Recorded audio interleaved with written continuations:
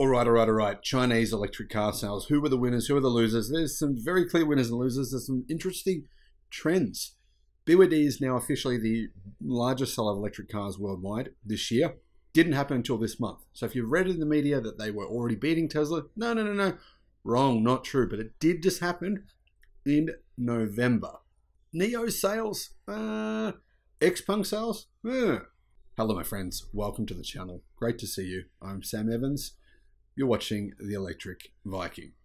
BYD, it smashed it again, but didn't have an increase on October. So for the first time in a very long time, BYD didn't beat its previous month's sales, which is quite a surprise to some analysts, including myself. The reason that I find it a surprise is because BYD offered discounts on every single car they sell, and not just once. In fact, it discounted some of its cars multiple times during the month of November. It says it's because it wants to pursue a very aggressive pricing policy. Basically, BYD said, we want to decimate legacy auto. This is how we're going to do it. We don't care if we don't make any money. That's pretty much what BYD is saying, and that's very alarming if you are competing against BYD. BYD delivered 301,000 electric cars. Plug-in hybrids were 130,000 of those. Fully electric vehicles were 170,000. EV sales therefore grew by 50% versus the same month last year. Plug-in hybrid sales only grew by 12%. Plug-in hybrids, well, clearly you can see sales growth of plug-in hybrids is declining. In fact, plug-in hybrid sales were lower in November than what they were in October. Discounts didn't matter.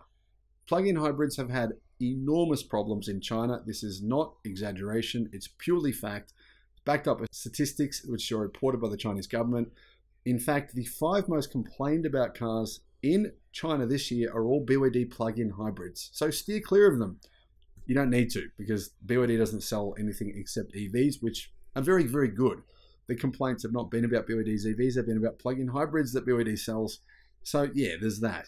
Anyway, who was next? Well, next up was actually Li Auto. Li Auto came second so far. I think GAC and Tesla could potentially, or very likely will beat Li Auto in terms of sales in November, but we haven't seen their numbers yet. They won't be released for a little while to come.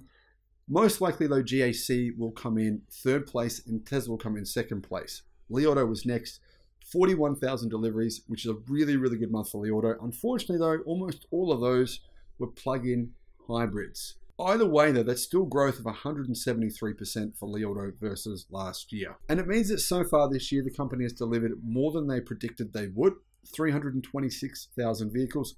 And they have just revealed the Li Auto Mega, which is a really, really cool looking 7-seat MPV, 7-seat van. That's their first fully electric car. Next was Xpeng. Xpeng had, I believe it was their best month ever by the total sum of 39 vehicles. But things have completely changed for Xpeng. Ever since the Volkswagen Group purchased 5% of the company, suddenly their sales have skyrocketed. It's almost as though it's like partly a brand perception thing here. I've been saying here now for, 2 years longer, that Xpeng sells really good cars for the price.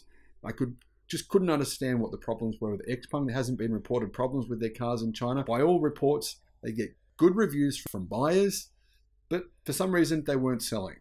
Suddenly that has changed. Over the past few months, Xpeng has had some amazing sales results compared to their last 12 months, which were not that good.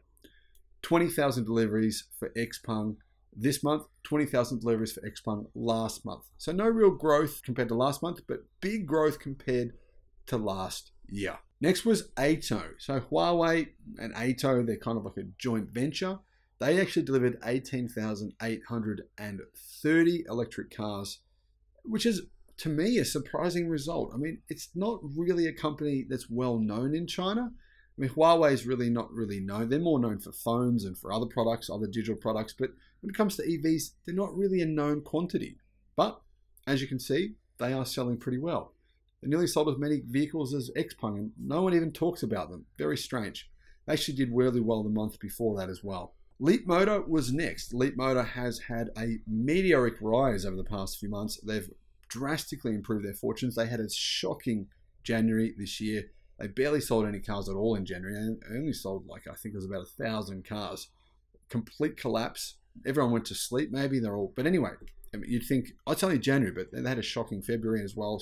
Pretty average March. All of a sudden, they have rebounded. 18,508 deliveries, which is an all-time record for them. They sold 18,000 cars the previous month as well. Now, we don't talk about Leapmotor as well outside of China, but as you can see, Leapmotor is selling more EVs than General Motors are. That's true. I didn't just make that up. More EVs than General Motors. Anyway, gives you some perspective on what's really going on in the world. NIO sales were, I think, a massive disappointment. NIO spends enormous amounts of money. They sell cars in Europe. They have been for quite a while. I just don't understand what the heck is going on with this company. They actually make some really good cars now. The ET5 is a great car. Sales are just not there for the company. I don't think they ever will be, but who knows? They do make really good products. But for some reason, their CEO, I think he's just does a lot of talking. I think they need to do more delivering and less talking. 15,959 deliveries for NIO. I have to admit, I'm a little bit biased here. I feel like NIO made a lot of promises, didn't deliver on those promises. Therefore, my stock price went down. I lost a fair bit of money on my NIO stock. I just ended up selling at a pretty significant loss because I decided the company had an enormous spending habit, almost like someone who's like addicted to cocaine, just can't break the habit. And all of a sudden, NIO have been forced by investors, by the banks, they've been forced to slow down their spending. Now, I critique NIO spending for months here on the channel. I talked about how they're putting themselves in a position of bankruptcy. The Chinese government agreed with me. The Chinese media agreed with me. The international media agreed with me. After I said that, not saying they even saw what I said, they probably didn't. But my point is here that people critiqued what I was saying. They were very negative, saying I was bashing NIO. Then everyone else, every financial analyst said, it's true. NIO are spending like crazy. They had to go to the markets to try and raise money. Otherwise, they couldn't have paid their staff salaries. There was numerous articles about that on Wall Street Journal. And all of a sudden, the company was able to get some funding. But at the same time, they had to agree to slow down spending. So their CEO maybe had to agree to stop bashing other car companies. He loves to bash other car companies. Not a positive. I don't see the point of doing that. For example, Jim Farley, Herbert Diess, what things they did that I really liked was build others up. Say good things about them. That doesn't hurt you. But NIO CEO has a bit of a habit of bashing other car companies. Tesla, he does it. Anyway, NIO sales, I still think they're disappointing. 15,960. As you can see, there's relatively unknown car companies in China that are beating them. And I don't see that changing anytime soon. And let's put some context here. Compare it to BYD's deliveries. 301,000 versus 16,000. Yeah. Anyway, Zeekr. Now, Zeekr, in my opinion, make even better electric cars than NIO. And they have a distribution base already worldwide. It's called Volvo. Parent company is Geely. Zeekr cars will be sold in Europe under the Volvo banner, not with the Volvo brand. They'll have the Zeekr brand, but they make some great EVs, and they definitely have, I think, more potential than most other Chinese EV companies. Probably all of them except for BYD. BYD and Zeekr are probably going to be the two most successful international brands from China over the next few years.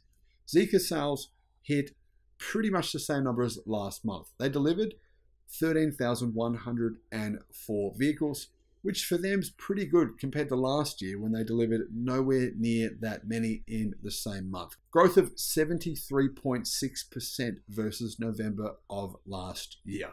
Guys, what are your thoughts? Let me know in the comments. Don't hold back. Thanks for watching. Bye-bye.